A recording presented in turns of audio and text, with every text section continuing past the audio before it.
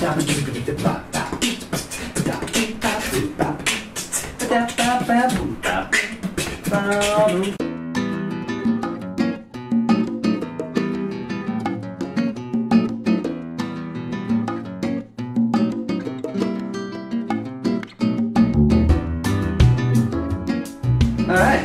let's drink some wine.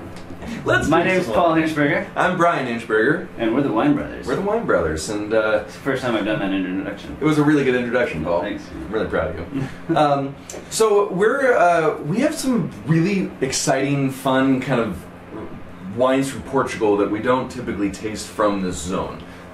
It's basically called the Vinho Regional Lisboa. So you think of Portugal on the side of Spain, and you have Porto about a third of the way down, and Lisbon about a third of the way up.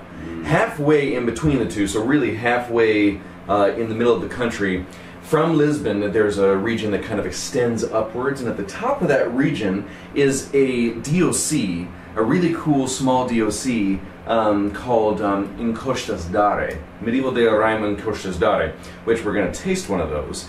But all these wines come from the general Vinho Regional Lisboa. This is Quinta do Montalto.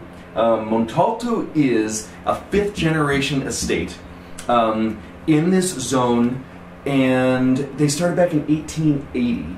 But they carry on traditions that is very particular to this zone from medieval times. It's really, really exciting. Yeah, yeah. Just wait, Paul. This is cool stuff. I don't know anything.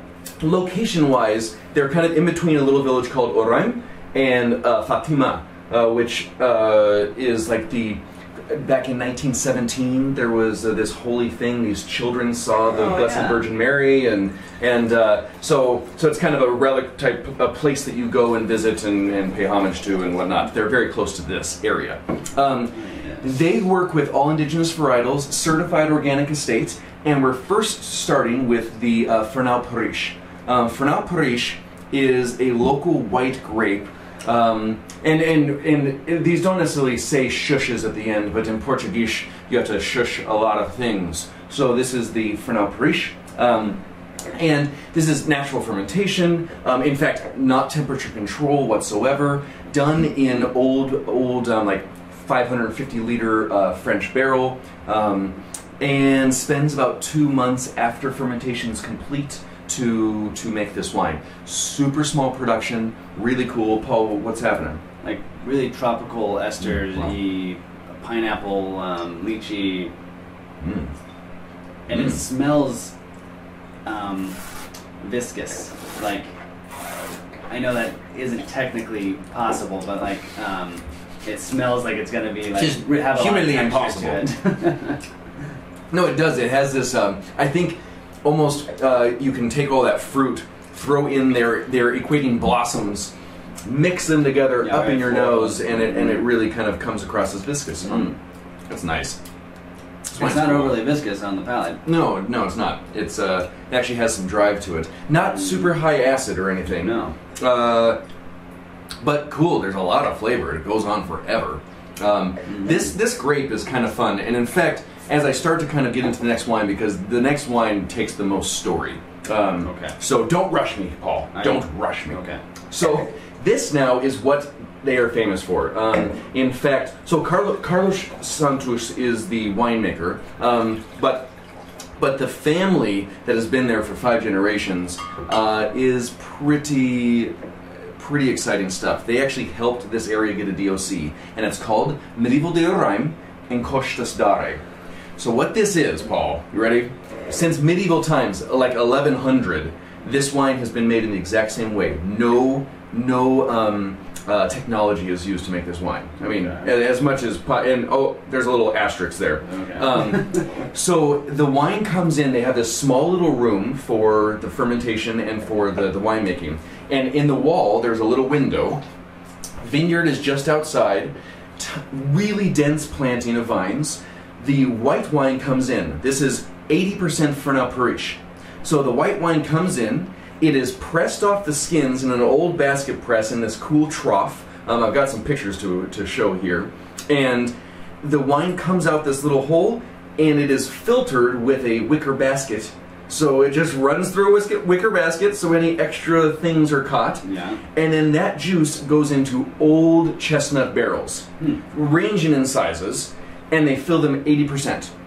Now, Trincadeira, it's a native red varietal. It comes in, they have a big tub thing where they have like a washboard that sits over top, and they hand destem, they scrub off of the stems, the grapes go through, and natural fermentation happens, and about 4 days later, they press, and they take that juice and they top off the barrels. So 20% Trincadeira, 80% Fernão Paris, stays there for about 2 months, finishing out fermentations, and then it's ready to drink. Now here's the asterisk, is because while they're waiting to bottle, they might throw it in stainless steel, you know, before the bottling process, and back then they didn't really have the bottling line and blah blah blah blah blah. Yeah. But this wine, it's like a light red meets rosé meets white. Like it's not, there's no classification that's perfect for it, but it's geeky and nerdy, and tell me about it.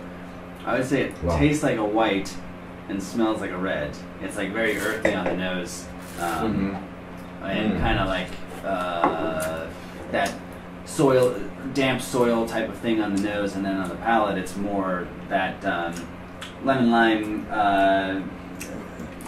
Berry ball though too. There's berry ball. There's, you know, when you pack a bunch of berries together and make a ball, it's berry ball. But the earthy nose is awesome. Yeah, it's really good. So this wine, I mean, this is the DOC. There is a DOC built for this wine because it's this ancient process that they have always continued to do. It's pretty cool. Not many people make this wine. Yeah. They're not really findable or around, but if you see one of these, it's super cool. The label has like the old castle medieval look to it. The label even kind of shows like the whole process with the wicker basket, all of it, the scrub tool. It's really cool stuff. And then the label's all like, looks like a castle. Did you say that? No. I was wiping wine off my nose. It happens. It happens. So now moving into the Malhada, the Vinha da Malhada. This is kind of a cool little introductory line for the estate. The label is fun. It kind of pays respect to all these really beautiful old tiles that the family's collected forever, and you walk around the estate and there's these old tiles on the walls. Isn't this nose fun? Yeah, really cool. So like 50% Trincadeira, that grape again, 30% Castelao, and then 20% Alicante. And no oak aging, just done in stainless steel.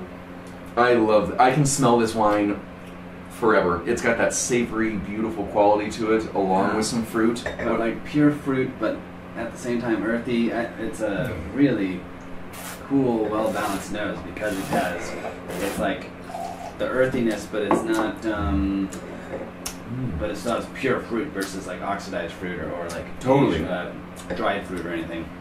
Well, and there's just so much. The palate is really interesting. It's got.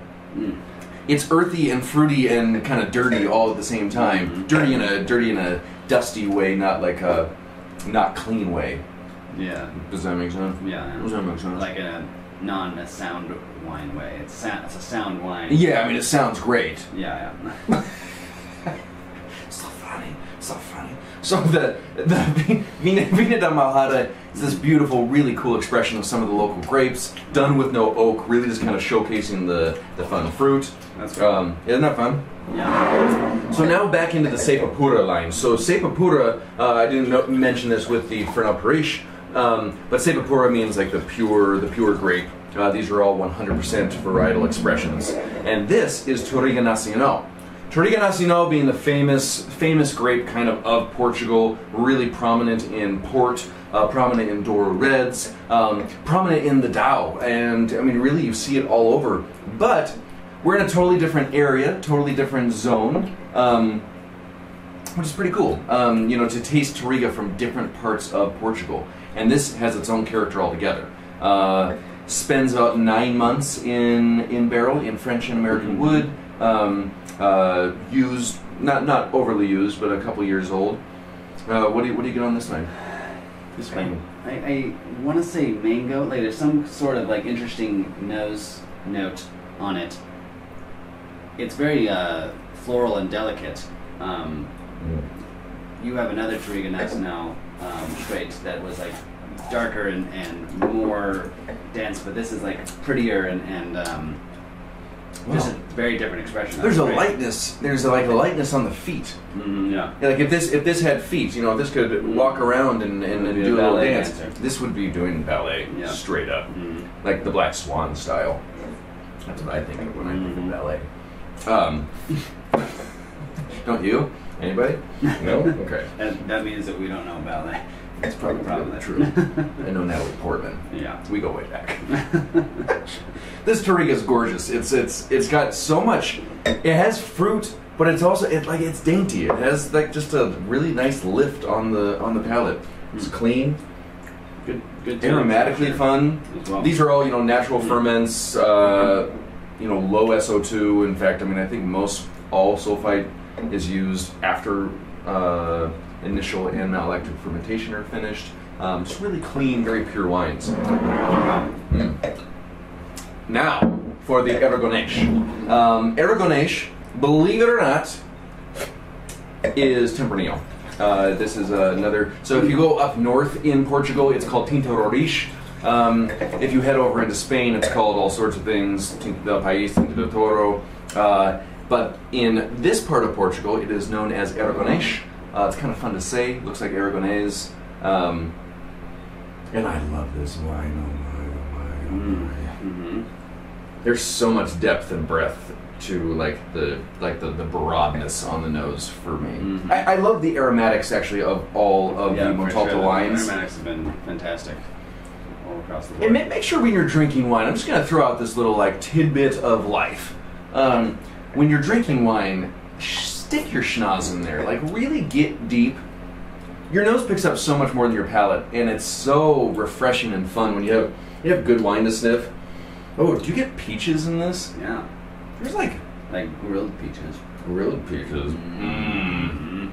It really it's like juicy peach, along with like kind of this, and with like brandly like a peach blackberry cobbler. Cobbler. That's a tubular cobbler. And there's like a bramble, a blackberry, raspberry bramble to it. Kind of a similar, you know, very pure fruit. Like this one was pure fruit and the earthiness at the same time. It's really, really cool. Yeah, juicy. There's a lot of juice in this. Like the acid is in check. It's good acid. But the juiciness makes me kind of just like salivate a little bit. You know what I'm saying? Yeah. With a little bit of grip. Tannins there, there's a little structure there. Definitely. This is cool. Really cool. These wines are so much fun. I mean, they're, like I said, very central Portugal, but closer to the sea. Quinta do Montalto, they really have some extraordinary wines. All of these are aromatically stimulating, cool things, and they're doing some amazing historical, like bring back. You know, this is way throwback. That Medieval de Ourem, fun things, indigenous grapes, clean winemaking practices. Enjoy these wines. Cheers. Cheers.